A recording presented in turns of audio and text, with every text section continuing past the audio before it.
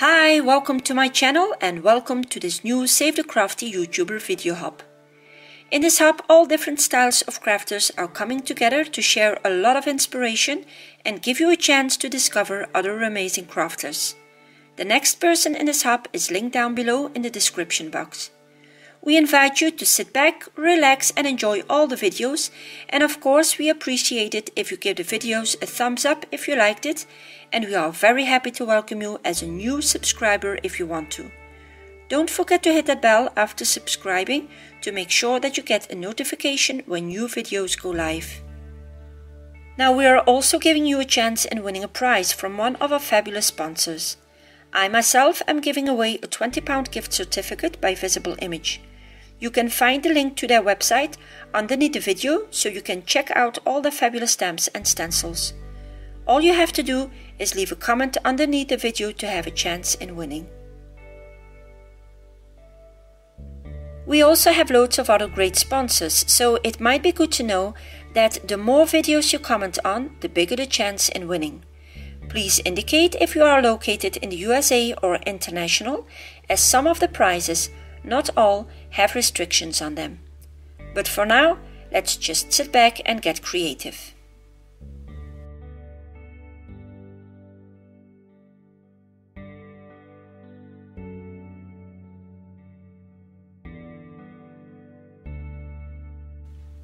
I have cut some squares out of watercolor paper and I'll add some color to them using these Faber Castell Albrecht Dürer watercolor markers. These are water-based light-fast markers and have just been released by Faber Castell. Now I'm not going to go into too much detail for now, but I'll have a complete review on them and you can find the link for this review in the description box below. For my project, I'm taking out the purple violet, the green gold and of course also the grays and the black marker.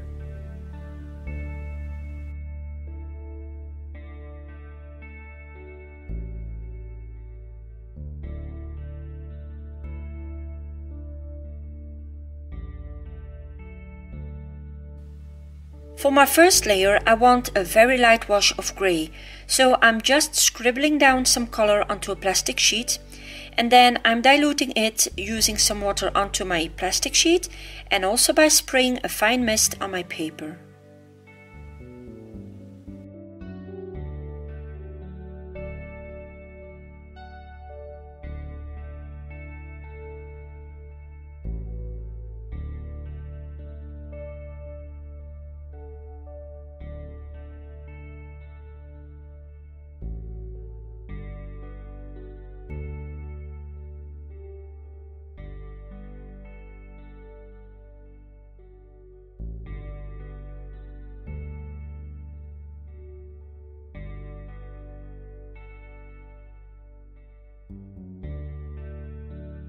Now if your layer is too light, you can just come back and add some more color.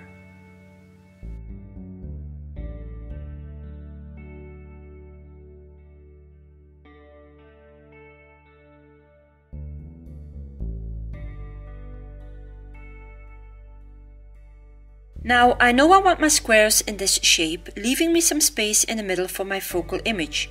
So my next layer is not going to be random, but I want to add color on the inside of my squares, right around the open space.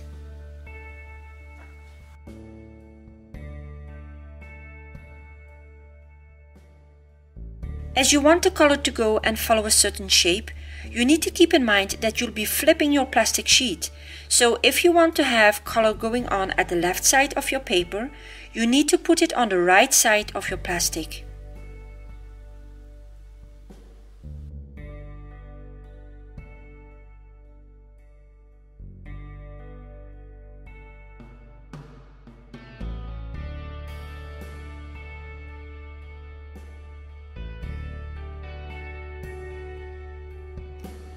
I'm also using less water this time to have more edges, so I'm not spraying water onto my paper, only on my plastic sheet.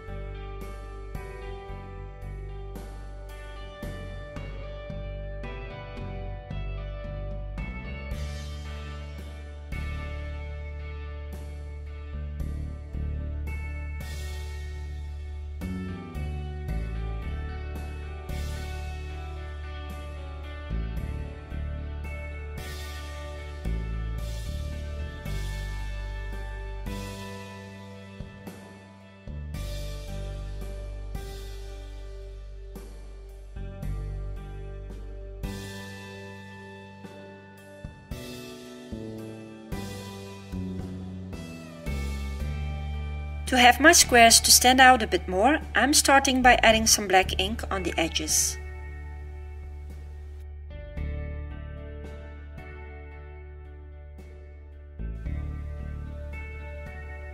For my focal point, I'm going to stamp the big butterfly out of this Wings of Change set by Visible Image. Now, as I'm working on texturized watercolor paper, I'm using my MISTI and I'll be stamping everything twice.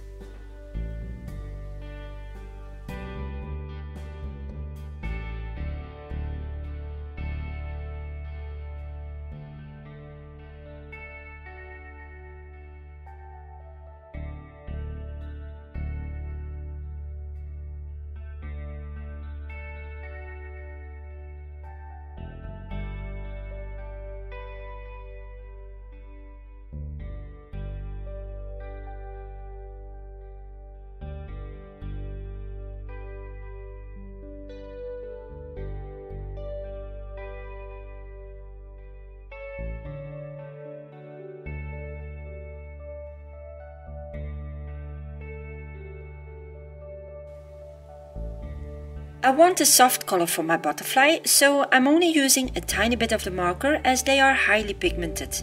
A little bit goes a long way.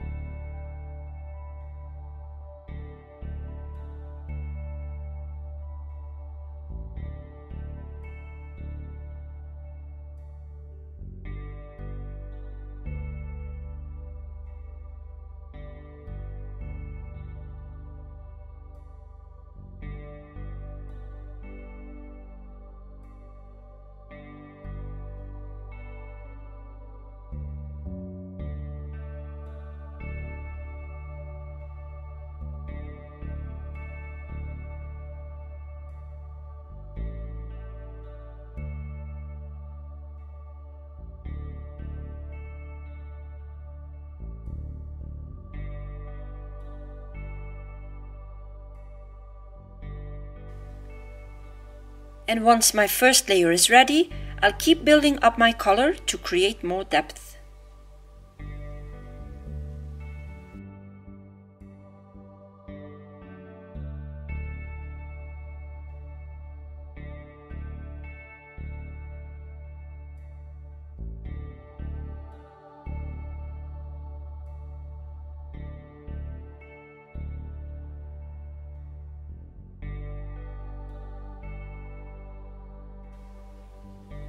I need something for my butterfly to rest on, so I've cut out a circle which I will color, but I don't want the circle to have a smooth finish, so I'm randomly adding my color and I'm playing with the water to get a splotchy effect.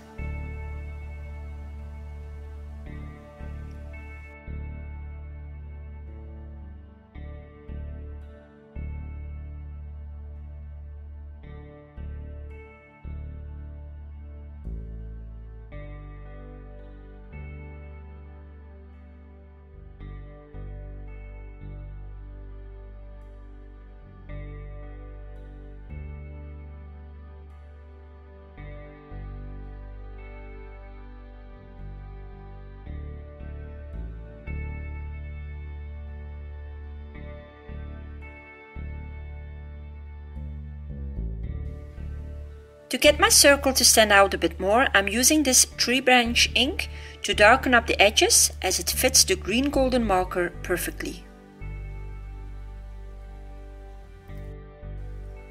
I want to add in some details in my squares, so I'm taking out some tiny stamps or parts of stamps. The first one is this Creative Chaos set, where I'll be stamping only a part of the circle stamp, so I've masked off the parts that I don't need.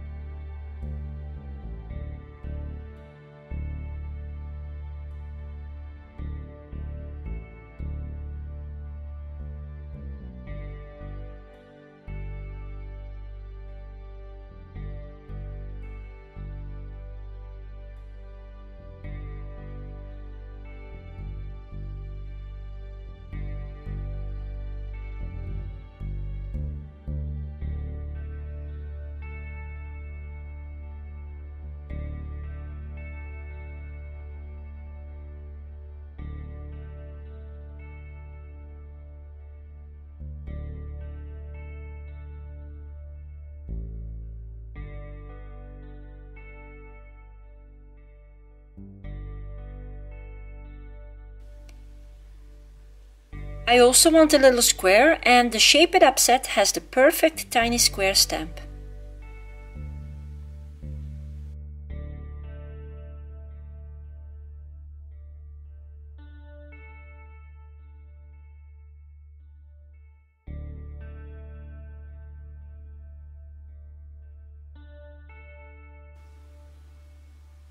And I want to add a fine line, so I'm using part of that one line in this Sparkle in the Rain set, which, yes, I have cut off of the stamp, so I can easily use it on its own, as I just love that line.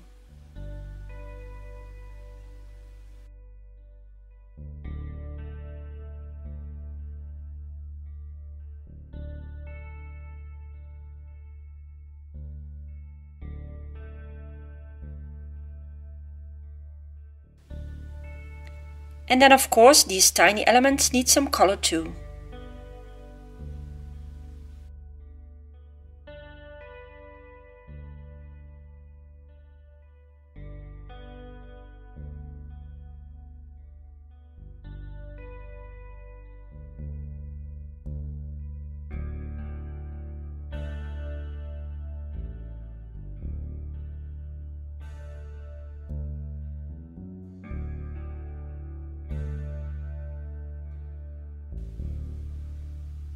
For my sentiment, I'm taking a word out of this beautiful Random Art of Kindness set, and I've chosen the word strength.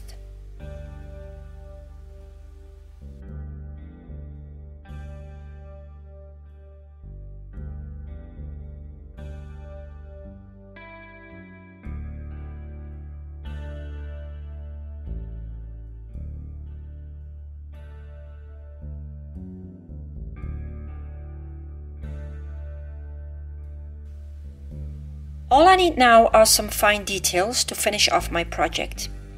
I've cut out a tiny black heart using this memory box die set, and I'm also going to add a tiny bit of gold. I've marked where I want my gold so I can apply my glue, and once my glue has become clear, I can go and add my foil.